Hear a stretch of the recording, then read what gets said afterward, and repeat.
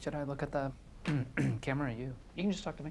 Can you introduce yourself? Sure, yeah. My name is Richard Hendricks, and My name is Richard Hendricks, and my name is Richard Hendricks. I'm the founder and CEO of Pied Piper.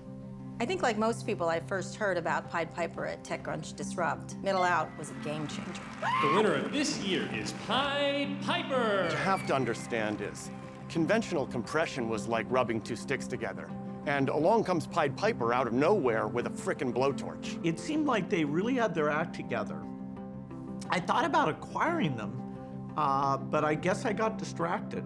So when did you first hear about Pied Piper? You mean, when did I hear someone had first stolen my Nucleus project?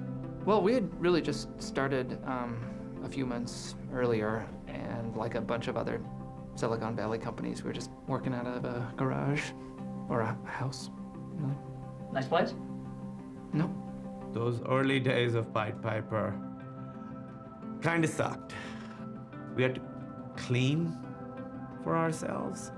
It was like a shithole, but there was so much shit in it, it was filled all the way up.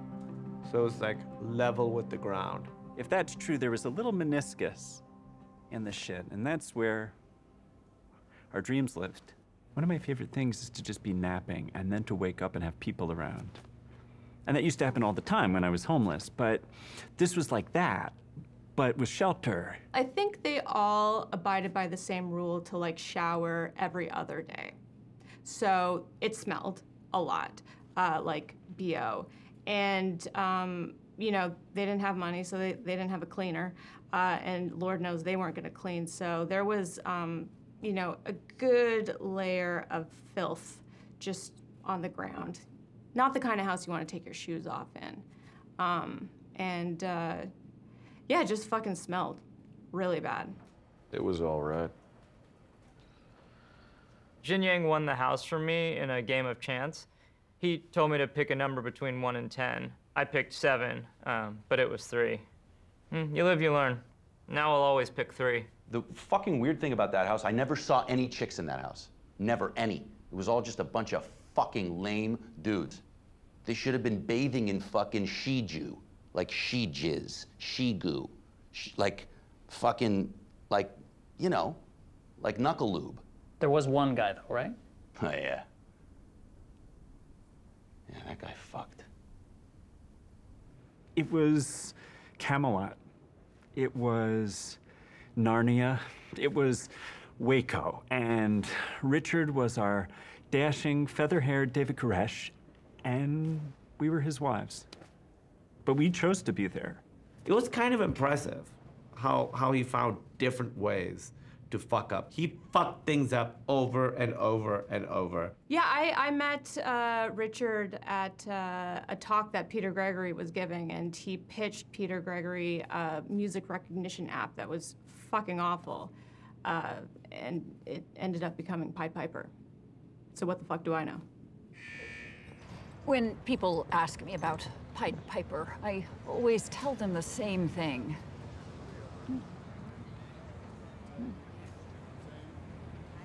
Are there other questions? Yeah, can you elaborate? Yes.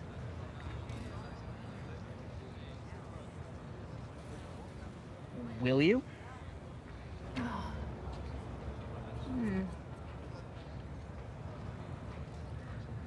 So you worked with Lori Bream? Mm-hmm. We spoke to Lori. She actually referred to you as her best friend. Lori Bream said that I was her best friend? Yeah. Oh. Fuck, I don't have to, like, go visit her now, do I? We had knocked around for a few years, trying different iterations of what we wanted to do. It was at Rustfest when things really got crazy for us. Rustfest was the rock-hard cock that jizzed Pied Piper onto the world's tits. So much money. It was so much money that I actually looked into how much money it would take to fill up a swimming pool so I could swim in money like Scrooge McDuck. Not as much money as you'd think. It would have been an all hands on deck at Yankee Candle because I would have ordered up a storm. There were a couple Soviet submarines I had my eye on. To me, it wasn't about the money. I just wanted to, you know, be able to put in people's faces. Like, I wanted to go home for Thanksgiving and say to my sister, like, oh, cool, you're the fanciest girl in Mommy and Me? Well, fuck you, I'm a billionaire. And fuck Darren, too. Such a fucking asshole, that motherfucker. Yeah, times were good. They call it PiperNet, and it's coming to your phone. Tomorrow at noon, the Pied Piper app will go live on the latest 5G-equipped iOS and Android phones in 10 major cities across the country. AT&T says if things go as planned, PiperNet could be on more than 500 million devices within a year. And no one is more excited than technology superfans, like the ones behind me, who are camping out all night to snag a limited edition Pied Piper-equipped smartphone. If their enthusiasm is anything to go by, then a lot more people may soon be lining up to pay the piper. I'm Jim Gitman, KCTW. I am Pied Piper. I am Pied Piper. I am Pied Piper. I am Pied Piper. I am Pied Piper.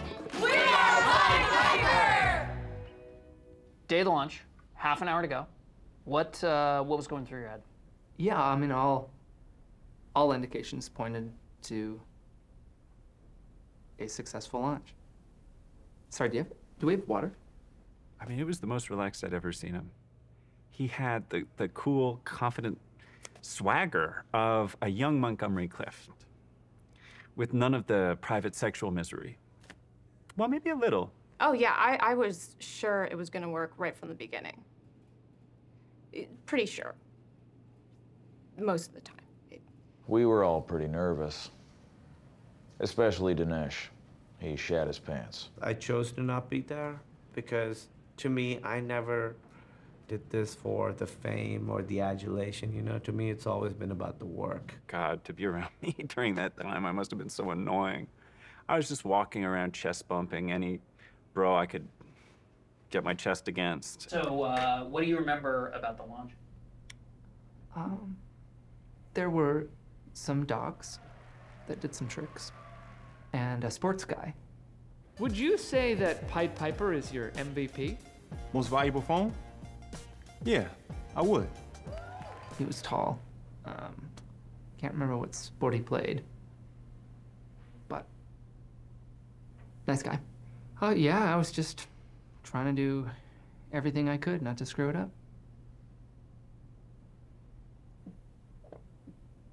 In a fairy tale turned nightmare come to life, thousands of rats streamed onto the streets of San Francisco today. Pied Piper's phones broadcasting intense ultrasonic sound. Houston, we have a rat problem. The streets of Seattle became the streets of Seattle, and everyone was sleepless. Giants fans going home happy today as the Cubs go down swinging to the... Holy shit! They're calling it Rat-mageddon. Yeah, except in New York, where they're calling it Wednesday.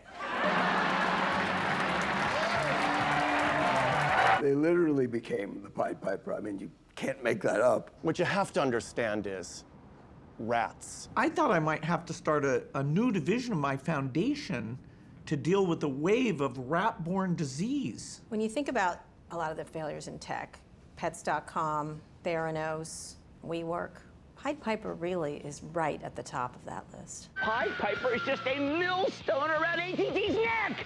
I say dump it! Dump it now! I lost so much fucking money with those guys. I got rat-fucked. That's a pun. I made it all back, though. Sweet investment in the hair transplant sector.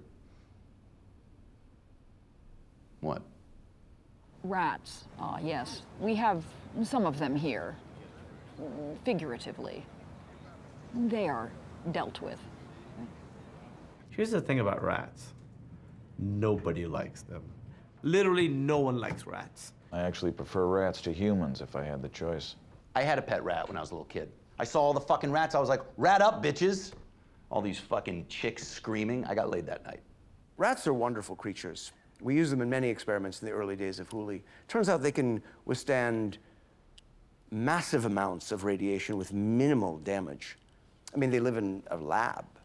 What do they need whiskers and tails for anyway? They were out for cheese and wires. They chewed through copper. They chewed through one woman's hand. She should have moved, though, I think. I don't want to victim blame. Do you know how they ended up getting rid of the rats? I think they just ran away. Where? And so, effective immediately, I am shutting down Pied Piper, deleting its code repositories, and liquidating its remaining assets. All right, that's our statement. We will not be taking any further And can I just say that I am just truly, deeply sorry. This should never have been built. It is technically flawed to its very core. And we should all remember that. Forevermore.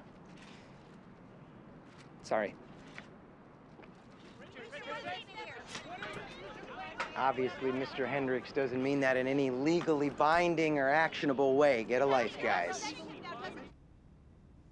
It's weird. It really seemed like Pied Piper was going to work. Something doesn't add up. Heartbreaking doesn't even begin to describe how all of us felt about the failure of Pied Piper. Oh my God. Oh my God. Oh my God. All of us. Shocked. Failure is terrible. Unlike Dinesh, I'm not accustomed to it. But I do want to clarify that I wasn't there at the launch, so the failure of Pied Piper wasn't really my fault. What kind of advice would you give to somebody experiencing a massive public failure? But I've never failed. So I have many advice for winners. You know, my career has been a trajectory of succeeding upwards until I tired of being at the top. Well, I was pretty embarrassed, so I laid low for a little bit. I traveled. Richard and I went on a world tour to eat, pray, love. Actually, I met Jared in Zurich. We went to Zurich, we went to Amsterdam, we went to Copenhagen. I saw him again in Madrid. Richard and I went to a flamenco show. I begged him to try it because I just felt that it would unlock his body. But he said he wanted to stay locked. Did not expect to see him in Thailand, but then since he was there, we did our little Southeast Asia tour. I felt like we were Tegan and Sarah on the road together. And lo and behold, he was on the return flight. It was the trip of a lifetime. I went to Tibet, actually, to try and find Ehrlich, but he was gone. And then I came back, but no one really wanted to hire the guy behind Pied Piper. However, my best friend did hire me. And now I am the Gavin Belson Professor of Ethics and Technology at Stanford University. This is all the great people I work with. Stanford hat. This was when Russ Hanneman really thought we should have swag. The swag. A mug.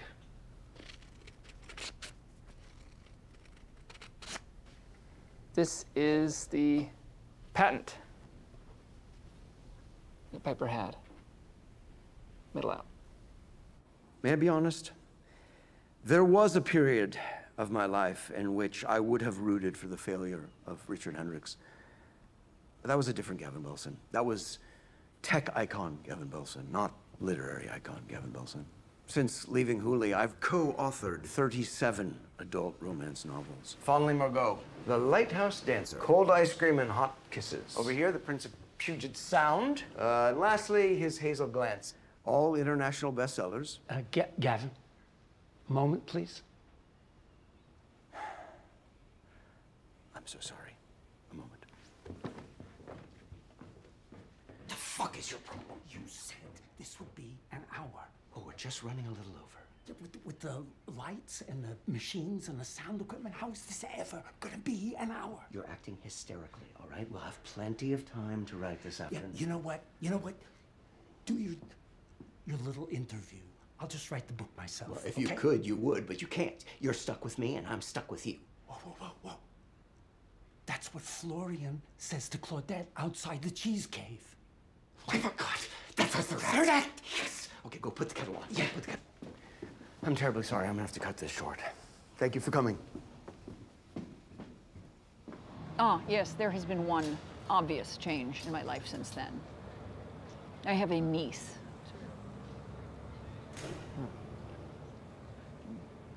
My name is Nelson Baghetti, and I'm the president of Stanford.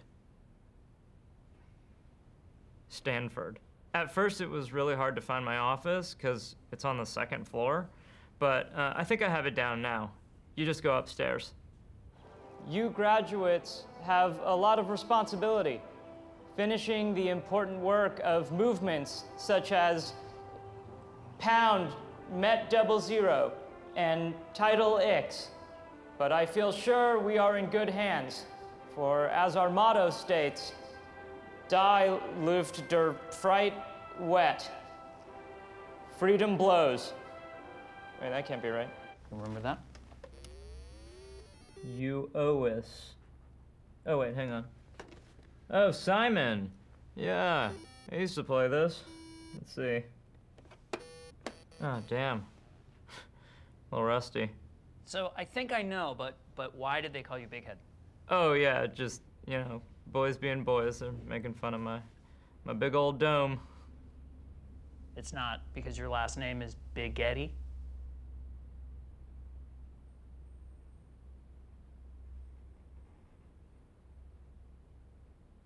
I'm the co-founder of Newell Road Strategic Technologies, one of the largest cybersecurity firms in the Bay Area. I am the co-founder of Newell Roads Strategic Technologies, one of the largest I literally just said that. cybersecurity I just said that. You heard me say in that. the Bay Area. Things are better when I say them. Plus, they're definitely going to edit you out. They're not going to use it. Why would they use it? That has nothing to do Why with don't you the tell them how story. you bought the house next to mine? Because you love me so much. Okay. Fuck you. How's it going, guys? Meeting time. We have a meeting. Mandatory. What do I do now? I work for a nonprofit in DC. It's a think tank, and we just think about stuff, you know. So the NSA. The NSA? No. Farthest thing from the NSA. God. NSA. It's a really weird question to ask. You're not going to use this, are you? Maybe. Well, you can't have people smoking in movies, so. Okay, Jell-O. The old staple. I'm afraid we don't have kosher shrimp. Are you sure that even exists? Guys, later we're gonna have a Joni Mitchell sing-along in the rec room. I love working with the elderly. It's like I get to have a bunch of parents and also be their parent. Hey, no, Martin. She only has eyes for you. We were dancing as girlfriends. That's it. Except for Mr. O'Keefe, who thinks I'm his late wife. But that's fine, too. And this fall, we actually had a herpes epidemic among the residents, which is bad medically, but from another perspective, it's kind of touching. Okay, we're on our way to the hostel. God, I haven't been there in such a long time. It was an incredible time in my life, you know. I never really thought that I would have a group of male friends. You know, men just seemed kind of mean and hard, but these guys were as sweet and soft as rotten fruit. You got your book? Prince of Puget Sound. Oh, Judy.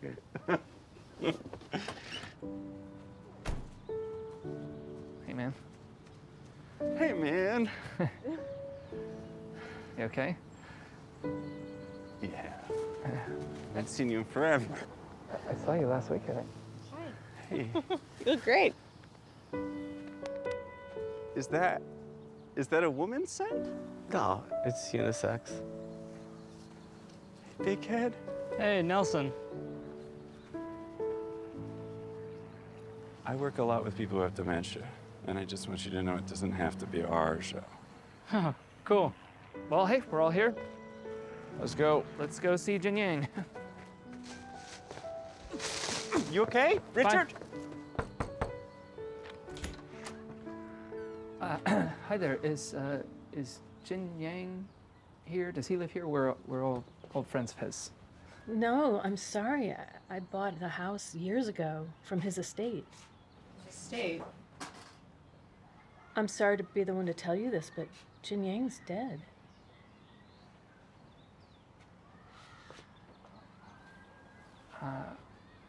Okay, so he's dead. What do we do?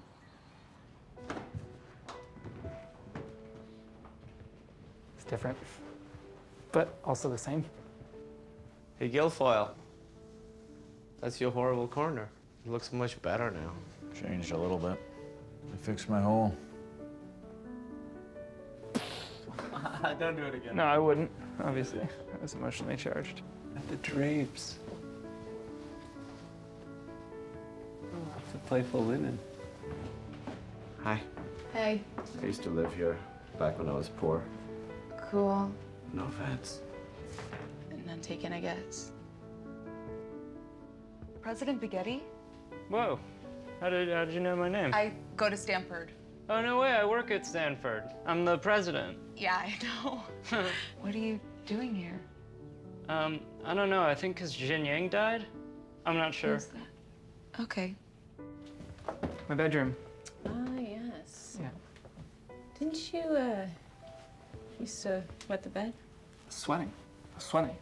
Stress sweats. You can get so stressed you sweat at night, and sometimes you can sweat on your crotch. So weird, we're all back here. Except for Jin Yang, because he's dead. And Ehrlich. Has anyone talked to Ehrlich? Nope. No. But wherever he is, I hope he hasn't blown through all that money. He definitely has. Yeah, I'm sure he has.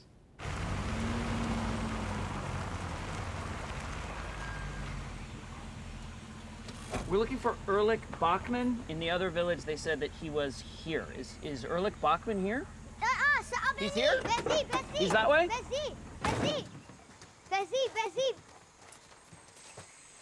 It's up here? Ehrlich Bachman. So this is Ehrlich Bachman's house? Ehrlich Bachman. Fantastic.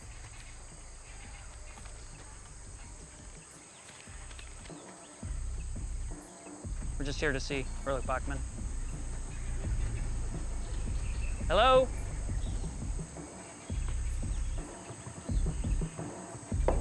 Hello? Oh, easy, easy. We're friends. Are you Ehrlich Bachman? Yes, I'm Eric Bachman. I can show you ID. That's my face. I was a fat, but now I'm a not fat. I'm sorry. This is supposed to be you?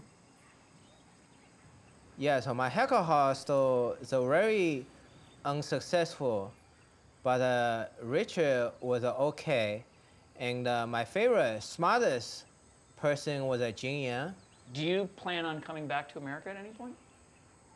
No, because everyone hates me in America, and my best friend Jin Yang is dead. How did he die? He died helping children in Africa from the tiger. Jin Yang killed the tiger, and the tiger killed him same time. That doesn't sound like that's true. You're not true.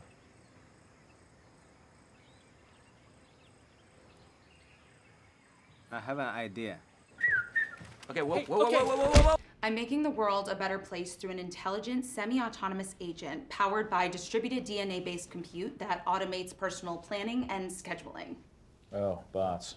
Sounds like an atrocity. Let's just hope you have better success than we did. Oh, what company did you have? Oh, here we go. Pied Piper. Yeah. I'm unfamiliar. Rat invasion. We were a big failure. $8 billion valuation, down to zero in one day. Was that like a social media company? What? Pied Piper. Are you fucking with us? Thank you guys so much for your time. Hey, guys. Guess what I accidentally brought in my bag? Oh, no way. Whoops. We know this thing. Wow. We're gonna need a beer if we're gonna do this. Richard, be careful. Now do it. Always blue, always blue, always blue, always blue, always blue, always blue, always. Always blue, always blue, always blue, always blue, always blue. Regrets? No. No, I'm happy. And you don't feel bad that you never got to make the world a better place? I think we did okay. I wouldn't change a thing. I've learned a lot from my mistakes. Well, they weren't my mistakes. I've learned a lot from other people's mistakes. I think we proved to everyone the need for less immigration from Pakistan. The nice thing about freezing to death is you're preserved in your last moment.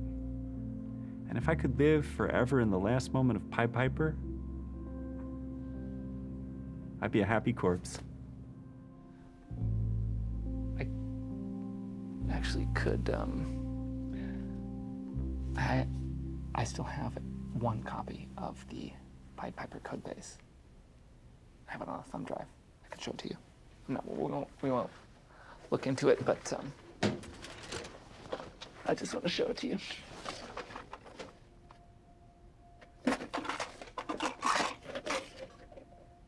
It's just got a couple things on there that I think.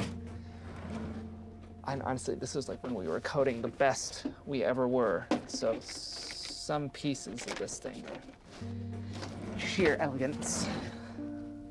I wish I could show it to everybody because I want to show it to my students. Not my class, but another. I know it was in the desk. Okay, this is weird. Shit, okay. All right, where is it?